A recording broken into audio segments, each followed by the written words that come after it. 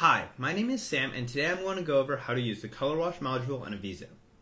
The Color Wash module allows you to overlay two scalar images on top of each other.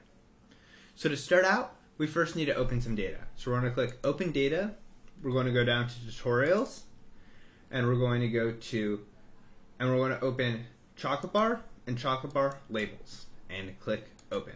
So first thing we're going to do is we're going to change the ortho slice to be on chocolatebar.am. And I'm going to create a color wash module. So I'm going to right click on ortho slice and search for color wash, like so, and there we go.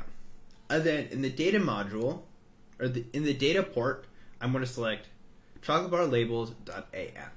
So one thing to note is the reason why these colors in the color wash are different than the colors that when we attach an ortho slice to this, or the colors in the color map here, is because the color wash module uses the material colors stored in the label field parameters if a label field has them. And if it doesn't, then it will use the color map.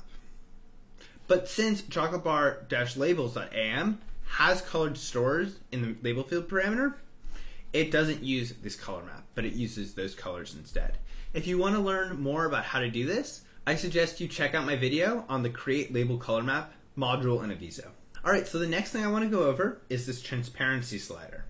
So if you move the transparency slider to 1, the color wash goes to be completely transparent.